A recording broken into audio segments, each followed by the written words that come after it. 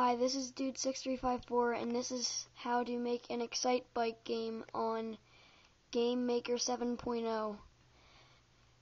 First, what you need to do is go to your file sprites, right-click it, and then go on Create Sprite. Now, what you do then is load a sprite. Now, I already have a pre-made Excite bike sprite of the Excite bike guy. So let me upload that.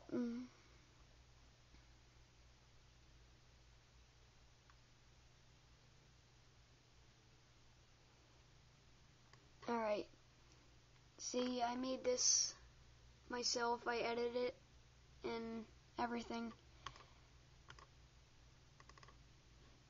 So there it is right there. Now once you have loaded the sprite, press OK. Don't forget, if you want to load a sprite, right click on that sprites folder and then click on Create Sprite, load the sprite, and then click OK. Next, if you want a sound for your game, right click on Sounds and then click Create Sound. Now, when you want to load your sound, click Load Sound. Now I'm just going to load a rock song. And now, once you've loaded your sound, you can listen to it, which I'm not going to listen to it right now. And press OK.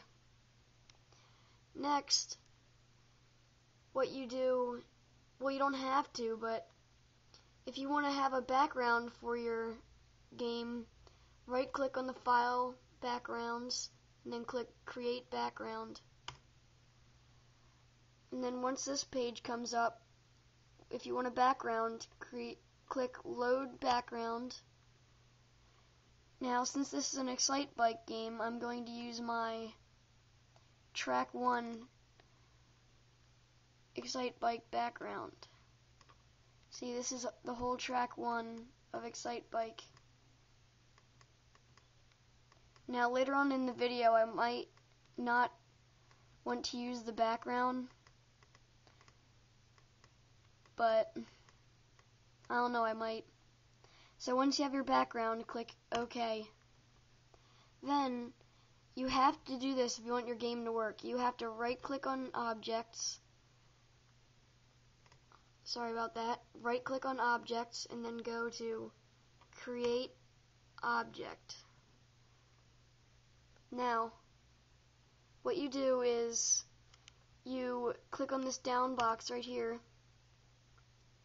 and now you're going to put your sprite that you loaded and click it, because it should appear in the down box if you loaded one. And I'm going to make mine solid. You don't have to, but I'm doing it. Now, if you want your object to move, then anyway, before I get started on that, objects are a lot different than sprites. You don't have to do anything with sprites, they're just pictures. But with objects, you need objects because that's what you're going to be using for your game. That's going to be your character. You don't have to rename the object. You can if you want to. Be organized, but no, not me. So, once you've done everything up there, click Add Event.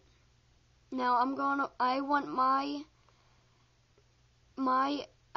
Excite bike character to move up, down, left, and right. So I'm going to have to click Keyboard, or you could press Key Press, but I do Keyboard, and I go to left,